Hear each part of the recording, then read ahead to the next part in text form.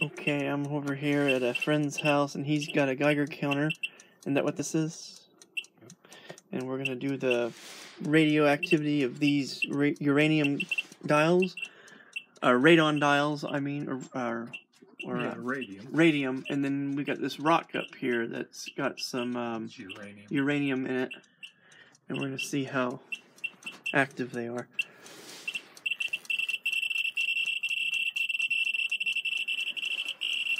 So scale times 10.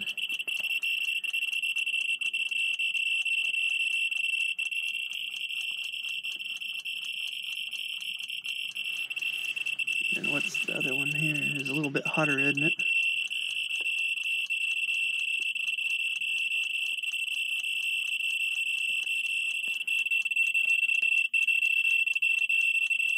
Okay.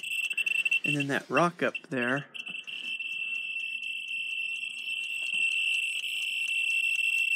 Pegs it on that scale, doesn't it? Yep. Yeah, you have to go times 100 for it.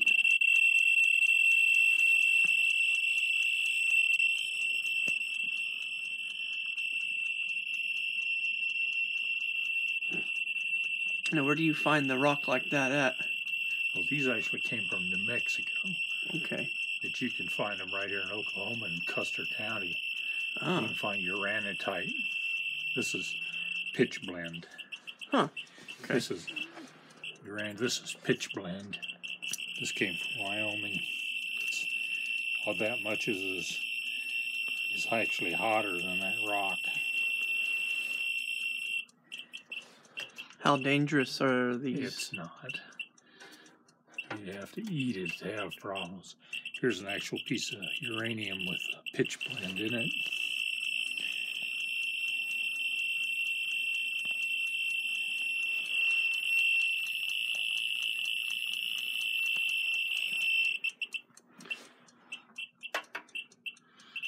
You want to do?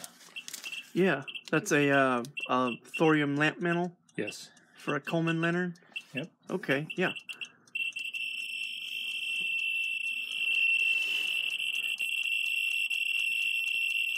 And we're actually on a higher scale than what you use for the alarm clock dials, right? Yeah, we're on 100 times. Okay. We're only using 10 times for the alarm clocks.